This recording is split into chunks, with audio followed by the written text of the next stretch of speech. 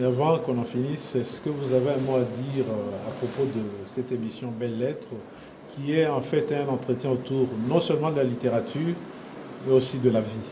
Oui, mais je crois que je vous encourage à poursuivre cette émission, hein, et aller effectivement dans le sens de la découverte des belles lettres comme étant une école de la vie, hein, comme étant un espace de liberté, un espace où le beau, le vrai et l'utile se côtoient.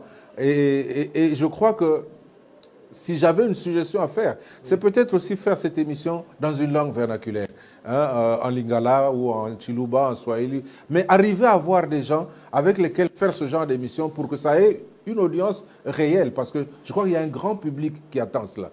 Et je terminerai en vous donnant l'exemple de tous ces jeunes gens que je vois dans la rue, moi. Dans nos rues, si vous avez des jeunes gens qui s'habillent en marionnette, en train de raconter des histoires dans les terrasses, là, oui, hein, là où les gens sont en train de boire.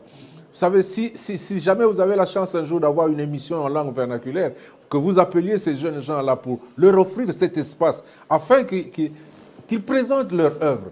C'est d'un contenu fabuleux, au-delà des rires que ça provoque. Mais quand vous suivez le fond, vous vous rendez compte que si, par exemple, les responsables de ce pays suivaient ce genre de spectacle, il y en a beaucoup qui seraient remis en question par ces jeunes gens qui circulent à travers nos terrasses partout, quémandant parfois 1000 francs ou je ne sais pas quoi.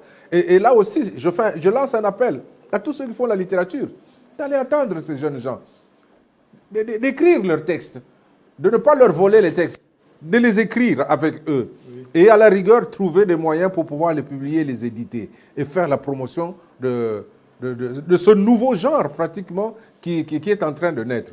Sous d'autres cieux, aux États-Unis par exemple, on aurait déjà trouvé des promoteurs pour ces jeunes gens. On aurait déjà trouvé un festival, un grand festival pour ces jeunes gens.